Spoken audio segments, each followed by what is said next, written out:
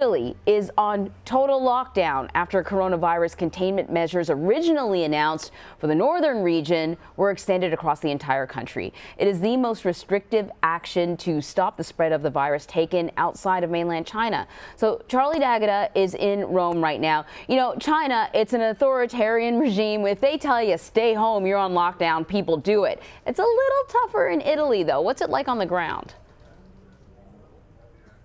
It's a lot different in Italy, but welcome to the Piazza del Popolo, the People's Square, but not today. Now, the Prime Minister has quoted Winston Churchill in saying this is Italy's darkest hour. If anybody wants an idea of what the future may hold, a worst case scenario, don't look any further than Italy. It was the news a nation already on its knees was dreading, but as the crisis deepened, it felt inevitable. The announcement triggered a rash of panic buying here in Rome as shoppers in masks swarmed supermarkets in fear of a countrywide lockdown. In a national address, Prime Minister Giuseppe Conte spelled it out in the starkest terms. "We have run out of time," he said. "We're having a growth in infection and deaths. The whole of Italy will become a protected zone." In essence, a quarantine of the entire country of 60 million people until next month. Here's what life under lockdown means. Travel across Italy severely restricted. All public gatherings of any kind strictly forbidden. Employees should work from home or prove to police why they're not. Restaurants and shops will shut their doors after dusk. The extension of the shutdown of schools and universities across the country. Violators risk up to 3 months in jail or fines of $225.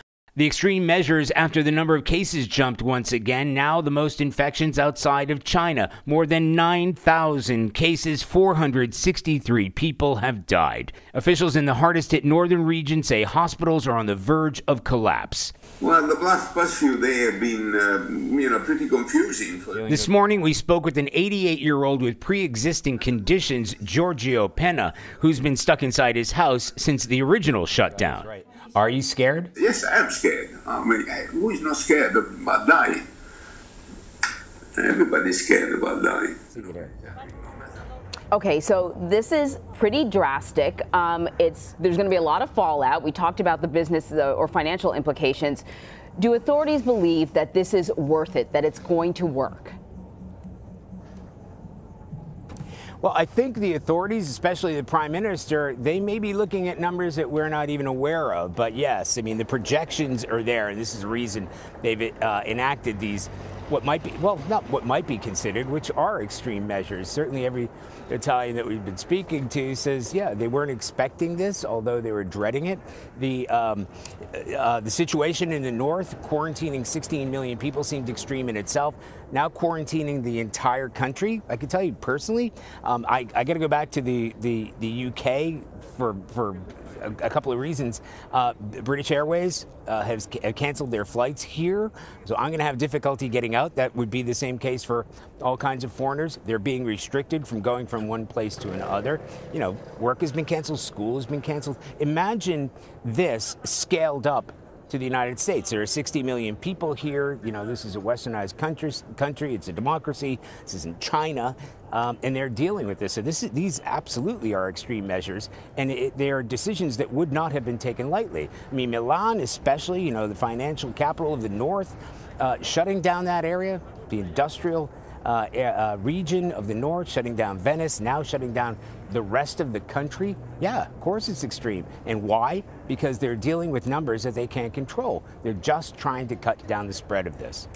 And you know, you do something like this and you're bound to upset people.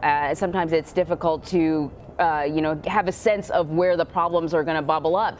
But we're learning now about an Italian prison that basically erupted over coronavirus restrictions, protests outside of a prison in Rome. Is there a fear that this nationwide lockdown could lead to unrest or, I don't know, maybe even worse, maybe violence? Well, certainly in some regions, when it comes to the prisons especially, there are a couple of reasons that they're concerned about that. First of all, they've closed down visitation rights. Okay, so whenever you have an institution where you've got a lot of people gathered together, which is why they closed down places like schools, shut down universities, shut down any gatherings, They've banned weddings and funerals. How extreme is that? So, of course, they don't want any introduction of the virus to a place like a prison. And that is why you've seen the unrest in the prisons.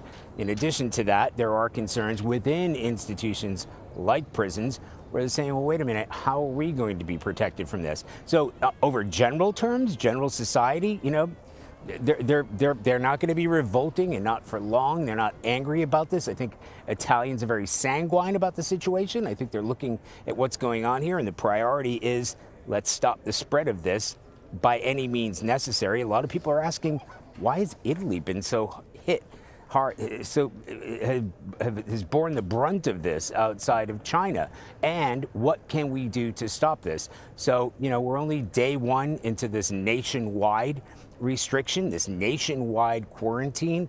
Generally speaking, by whatever means necessary, they're willing to undergo these restrictions in order to stop the spread of this virus, not just here, you know, but around the world. All right, Charlie, thank you so much.